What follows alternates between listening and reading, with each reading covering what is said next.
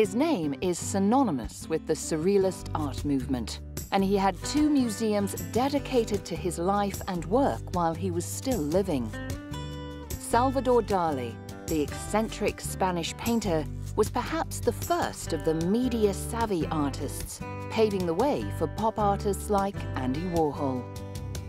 A prolific artist, creating more than 1,500 paintings during his lifetime and many works in other mediums, including prints, drawings, sculpture, book illustrations, and theatre set designs, Salvador Dali understood how the media worked and used it to its full potential.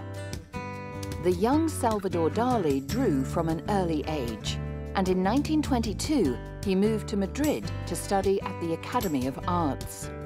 He soon developed a reputation as an eccentric, with his peculiar dress sense, strange hairstyles, and comments on art.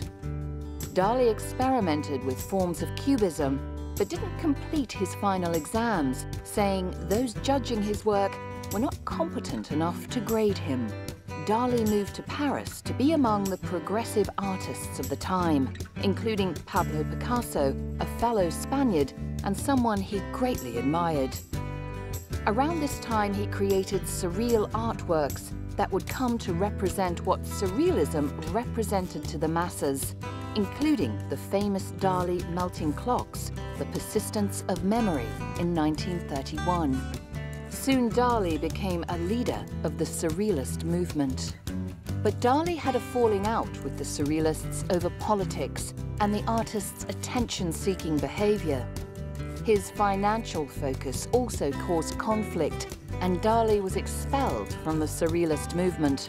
He was defiant, saying, "Surrealism is me." Surrealism is based on the theories of psychologist Dr. Sigmund Freud. Reoccurring images of burning giraffes and melting watches became Dali's surrealist trademarks, and his great craftsmanship allowed him to execute his paintings in a near photorealistic style.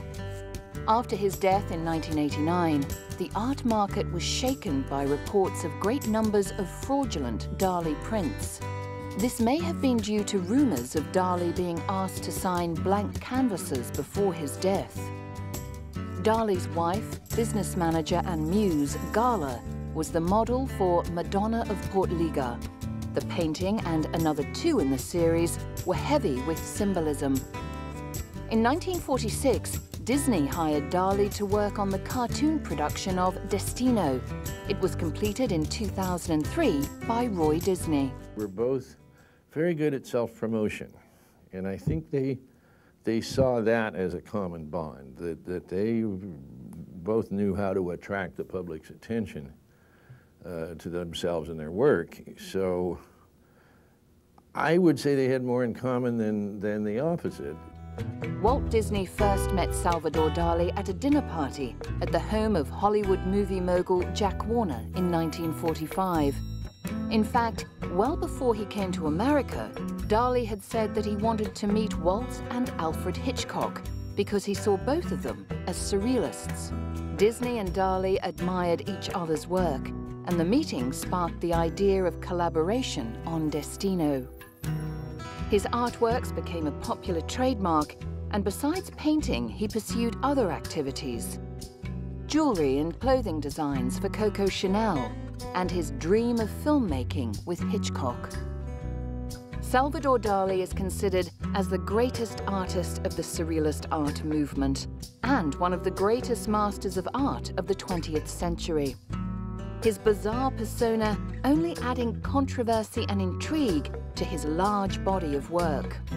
Dali's art was highly accessible, and the publicity it attracted made him extremely wealthy.